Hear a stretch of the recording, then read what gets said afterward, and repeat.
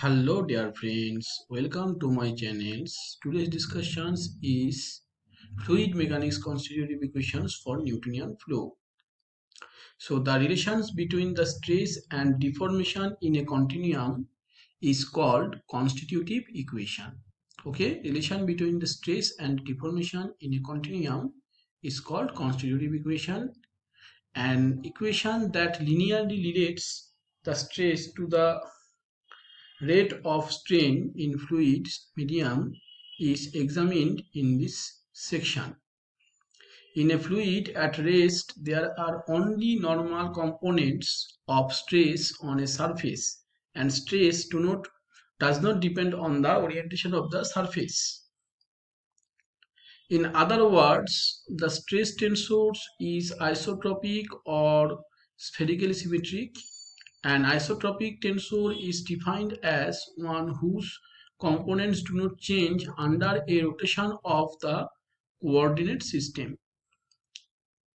Del is equal to 1 0 0 0 1 0 0 0 1. Any isotropic second order tensor must be proportional to del, and the stress is static fluid is isotropic.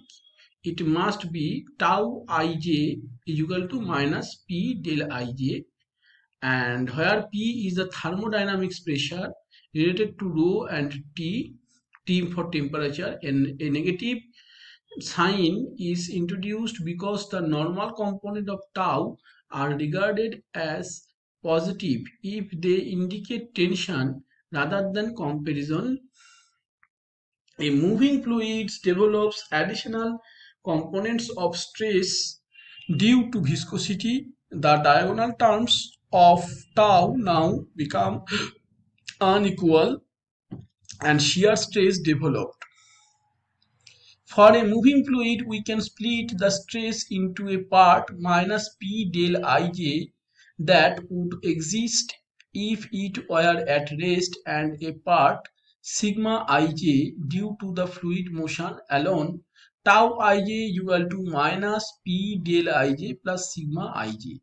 Sigma ij is called stress tensor, is related to the velocity gradient del ui divided by del xj, and the velocity gradient tensor can be decomposed into symmetric tensor and antisymmetric tensor, and del ui divided by del xj equals to half into del ui del xj del uj divided by del xi.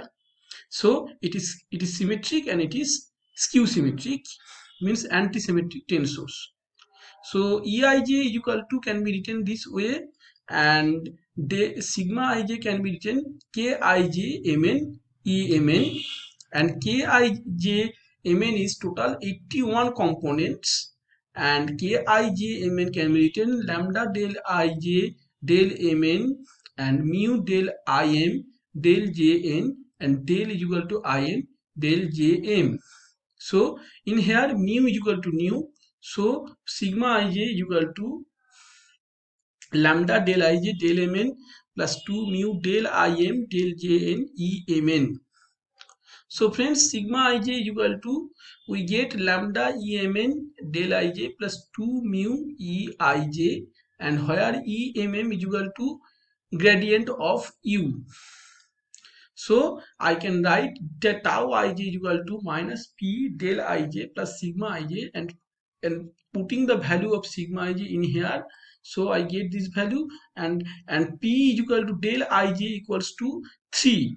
Okay, summation of del ij is equal to 3. So I can write p is equal to tau ij divided by 3, and this is the 2 by 3 mu plus lambda, and emn or eij can be written as del u, means graduate. This is the constitutive equations of the fluids. Thanks for watching. I hope it is clear for everyone. This is very important for finding out Navier-Stokes equations.